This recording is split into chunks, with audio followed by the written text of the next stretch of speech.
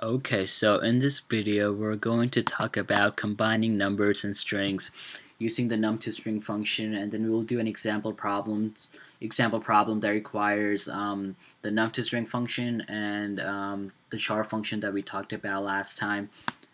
So first, actually I'm going to run this part of the program so it's easier to explain. Here we have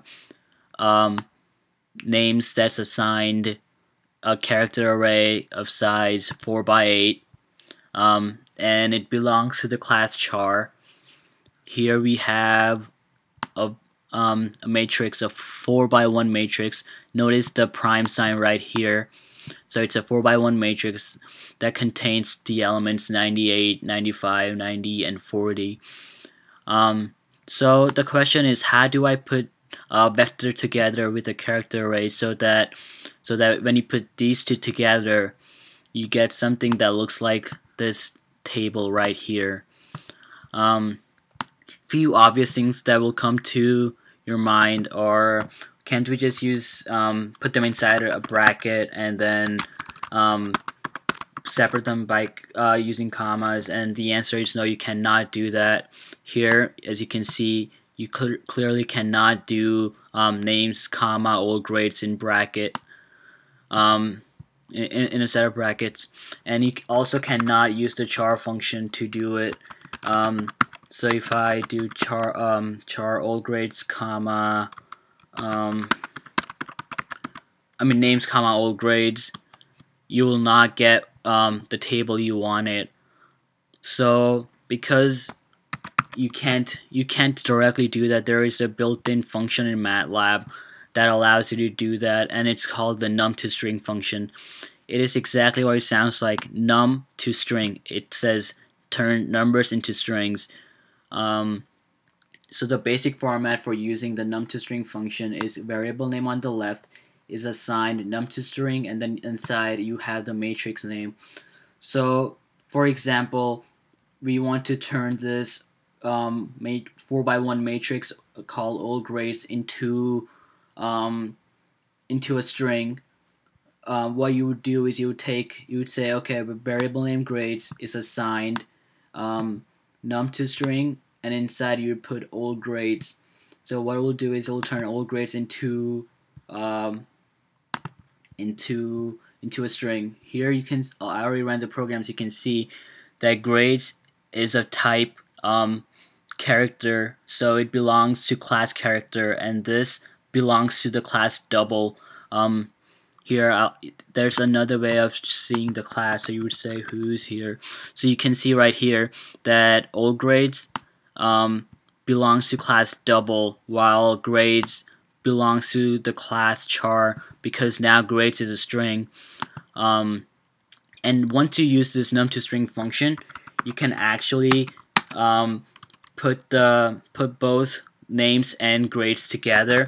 So names comma grades. Since I've already used the num2str function here, I can run it, and then you'll get the table you wanted, or at least something close to it. So you wanted spaces in between, but this is close enough. So this is how you would put numbers together with strings by using the num2str function. Let's do an example problem with it, because it always helps to do example problems with MATLAB.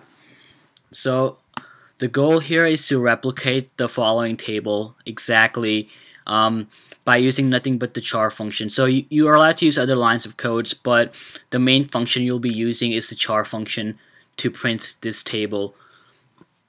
So let's jump in. Let's start it. The first thing you want to do is print the first line of the table, which says names names space grades. So you would do names and then grades. Then you have the second line, and you would do the same thing. You have just a bunch of equal signs here, so you write that. Now you go to the body of the table, and then you want this, but we already saw that right here. It's basically the same thing as data, which is equal to names comma grades. So you would do inside brackets names, comma, grades, and once you've done, now that you have everything, you can just put it inside the char function, and char function you use it to print stuff in exactly. So if you recall from the last video, what the char function does is it says, okay, so if I put L1 comma L2 comma L1 comma L2 comma body, what it will do is it will print the first line, go to the next line, print the second line, go to the next line, and print this. So it will go. So from this table, it will print this first, then it will say go to the next line, print this, go to the next line, print this, and then it will keep doing that until it finishes what we asked it to do. So here it will print. If I run this, it will print this. So now there's still a problem because you wanted there to be spaces in between. The easiest way to fix this, and the lazy way of doing it, is just by adding spaces at the end here by the names, and that should fix the problem. But there are other ways of doing it, and I might talk about that in a different video. Okay, so if I run this, as you can see, it fixed it a bit, but not by a lot, so you would have to go back and fix it again. There's a better way of doing this, and it's by using a function called fprintf function, and I will talk about that in the next video. And then after that, I want to do more example problems. I think I'll do 2 more long example problems. This one was pretty short, but I'll do more example problems definitely, so you can get more practice with that. Thank you for watching. See you next time.